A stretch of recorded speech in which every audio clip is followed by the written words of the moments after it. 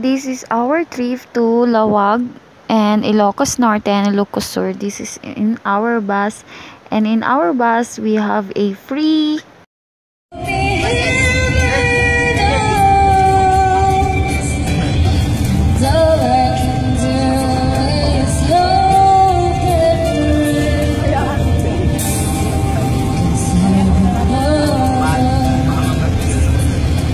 Our first stop is St. William Cathedral and the famous Sinking Bell Tower. This is one of the most well-known and tourist spot in Ilocos Norte.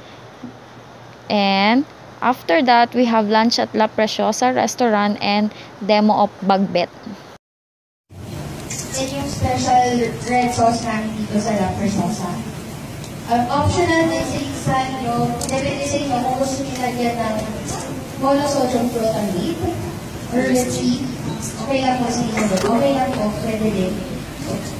So, kanina bago kayo pumunta, pinakuluan ko na po yung banet para po lumambot siya. So, habang pumupulo po, lalagyan po namin ng, ilan lang ano siya actually, para po medyo mabilis-bilis lang. Ilalagay po natin yung tomatoes para mag-add po ng color po sa baget.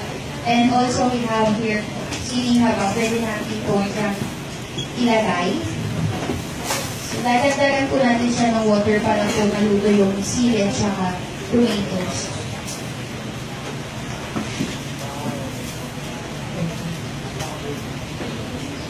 School mo pa lang.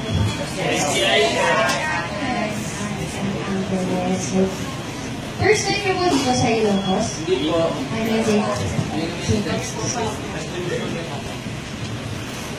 So, kadalating nila po. This is the food that the chef demo to us. They call it bagbet, and it's their specialty in this restaurant that we also have lunch here. Welcome to Paway Church, Ilocos. Opo!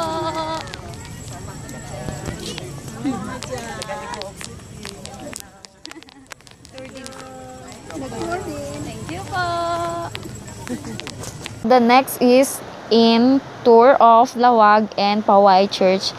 This is one of the famous church here in Ilocos, so try to visit this. This is so historical and this is so pretty. So amazing. Try this, guys. Next is our experience by 4x4 car experience in San Jones. This is separate. They have a separated fee for this. It was not included in our tour, so just it's not that cost too much, but try to experience it.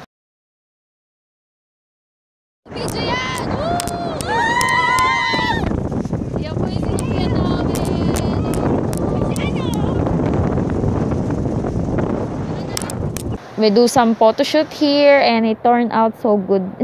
This is one of the sample.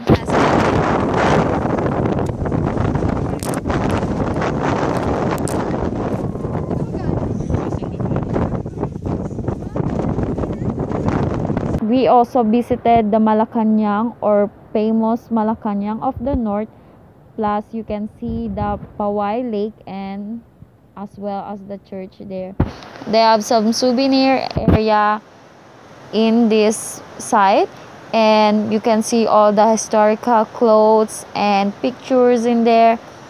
So do some photo shoot there as well. So after that, we check in Java Hotel.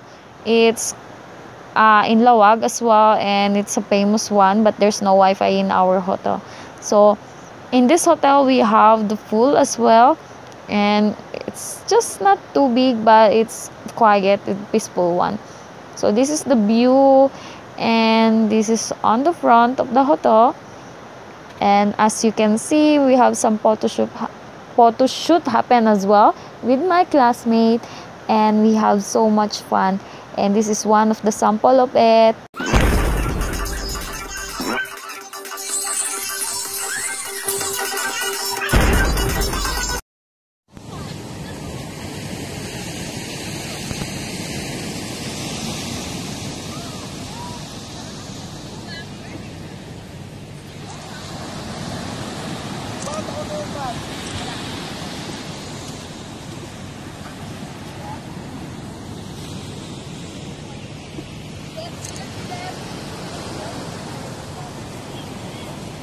So our the next day was in Bangiwi Wind Farm.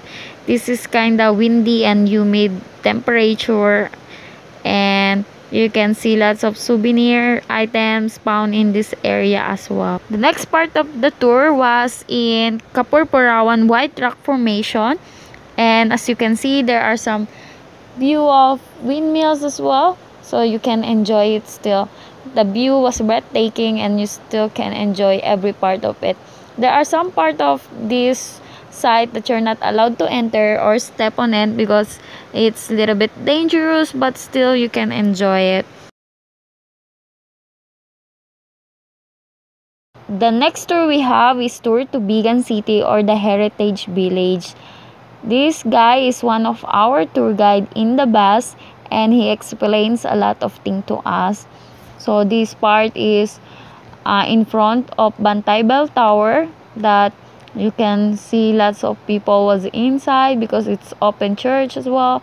And this is the Bantay Watch Tower, and there's some photographers that can get you this kind of photo, and it's quite cute, right?